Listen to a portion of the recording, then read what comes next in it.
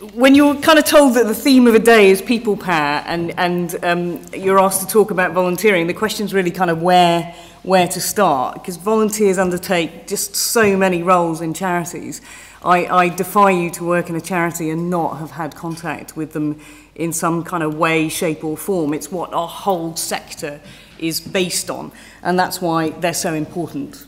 Fundraising, welfare delivery, communications, campaigning, governance.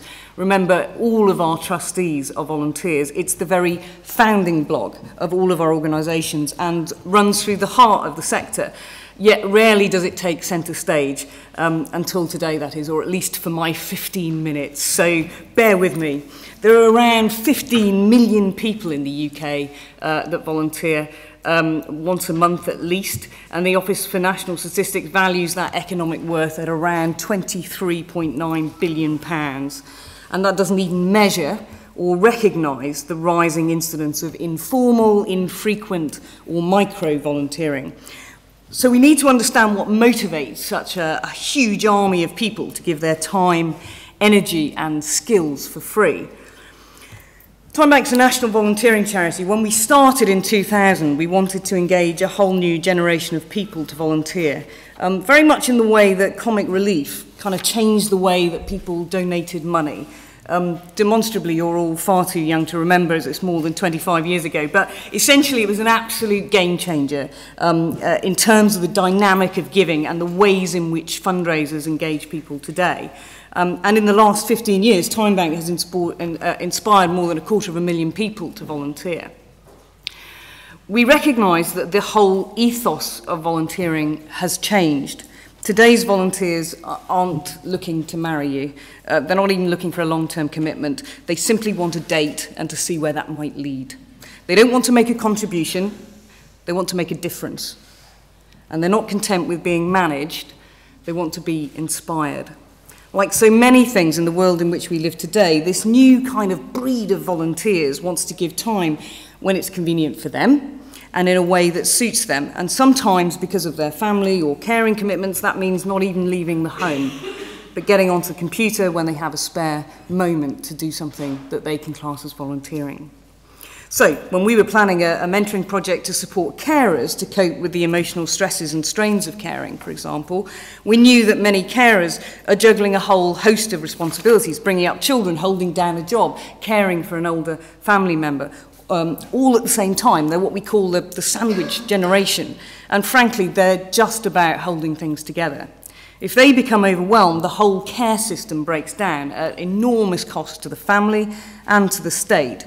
So we wanted to be able to support carers in a way that they wanted, at times that suited them, whether that was 3 o'clock in the afternoon or at that moment of utter exasperation at 3 o'clock in the morning. So in addition to face-to-face mentoring, we introduced an online mentoring support. We found the ability to offload, to discuss problems and have a sympathetic listening ear, and had a huge impact on carers' mental health and well-being, and that many carers enjoyed not only the flexibility, but even the impersonality of such online support. And in this very kind of circular project, our volunteers had also been carers. Some of them still were.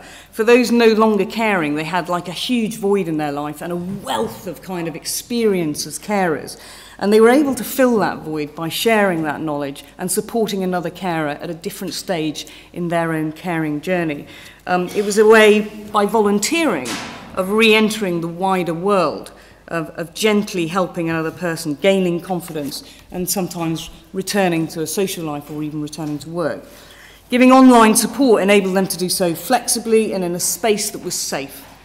For those still caring, it provided a flexible way of supporting someone else when they had the time to do so without leaving the person for whom they cared. And it's certainly something that we will look to expand for other groups in the future. There are challenges, of course, in engaging today's passionate and empowered volunteers. TimeBank's evolved over the last few years, and we've developed a model that we think really works. We run our own volunteer mentoring schemes, matching volunteers in one-to-one relationships to tackle a variety of quite complex social issues. Young people leaving care or recovering from mental health issues, ex-servicemen and women who are struggling to adjust to civilian life, helping disengaged young people to apply for jobs, or offering English language training for residents who are cut off from British life because they can't speak the language. And we also support smaller charities which need help to build their business skills and encourage businesses to engage their staff in volunteering.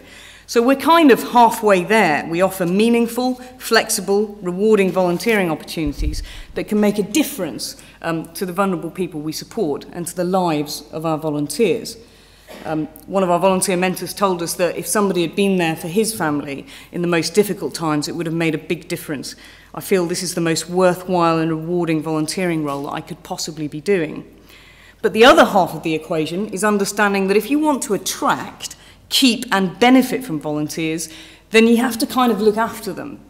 Good management means that you know what motivates your volunteers. Volunteers know what their role is and how it fits in the organisation's core mission. They receive training and they receive support. Their contribution is recognised and they're involved in planning and developing the service, and their ideas are welcomed and acted upon. Organisations with very solid structures, clear lines of communication and good relationships will always attract and keep those good volunteers. Even if that's not what they planned when they signed up, they become kind of like serial volunteers. And volunteering is one of the very few things that you truly want to get people addicted to. Let me give you a very high-profile example of volunteering. The Olympics was fantastic, and the Games makers certainly raised the profile of volunteering. But do remember that that was proper, high-end volunteer management, training, support, and a phenomenal amount of money was invested in the Games makers. So be careful to manage expectations of your volunteers. Not all of us have the budget of LOCOG, and you don't get a John Lewis service with little investment, which is, let's face it, the reality of most of our budgets. The truth is, of course, that most sporting volunteering is running the local football team, refereeing or running training sessions. It's washing the kit, painting the changing rooms, making the half-time drinks and snacks, which is a tad less glamorous than the Olympics, and you don't get the little uniform in purple and red either. The truth is, though, of course, all of our Olympic stars started life being supported by volunteers in exactly that way. So they wouldn't be there without volunteers in the first place. I honestly believe that volunteering is a thread throughout our society which is so often completely overlooked. You just have to dig down and you'll find a volunteer story, and probably someone who doesn't consider themselves a volunteer. They just think they're just helping. One of the problems with volunteering is that many different terms and descriptions are used to describe it. I've just used one myself, games maker. Phrases like active citizenship, citizen service, civic engagement, voluntary work, and community benefit work placement have led to confusion and a perception that volunteering can be a compulsory activity. We all need to be absolutely clear about what volunteering is. It involves spending time, unpaid, doing something that aims to benefit the environment or the community. It's freely given, it's not for financial gain, incentive, or obligation. The principle of non-payment of volunteers is, I believe, central to society's understanding of volunteering. So, it's quite interesting to take the example of the popularity and success of recent fundraising campaigns like the Ice Bucket Challenge. Huge success, raised millions of pounds for ALS in the US and for its British equivalent, the motor neurone disease, along with Macmillan Cancer here in the UK. Every charity wishes it could have a similar viral campaign. It was fun, and it shows the importance of changing our perceptions about how we engage people and maximise their charitable potential. Because the content being shared was all about the person posting it, not the organisation. People weren't being asked to spread the message about motor neurone disease. They were being asked to share a video about themselves. Same with the no makeup selfie for Cancer Research UK. It offered people a chance to show off online in the name of a good cause with very little effort. And at the end of the day, who could refuse that? It's become all about the selfie, which is slightly depressing.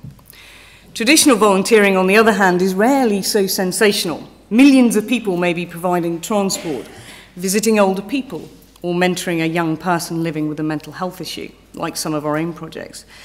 Their motivation is about the beneficiary, not themselves. And yes, we'd like them to spread the word about what they're doing to help inspire more volunteers, but these are people who are just quietly getting on with the job. As we said in our election manifesto, please feel free to sign up to it, #volunteering2015. Volunteering is consistently and systematically undervalued by organisations, policymakers and wider society. We want the new government, whoever they are, to promote the value of volunteering and encourage a climate in which it flourishes. Indeed, the ultimate opportunity for people power is a general election. Elections are a showcase opportunity for volunteering. They harness the power of volunteers to encourage others to vote. Without volunteers, MPs couldn't canvass on our doorsteps across the constituencies. Now, that may be not a good thing right now. You'll be a little bit bored of people knocking on your door. But at the end of the day, that's all volunteer-led. Political parties couldn't prepare or function without volunteers, nor could the actual vote happen. So truly, they are at the very heart of our democracy.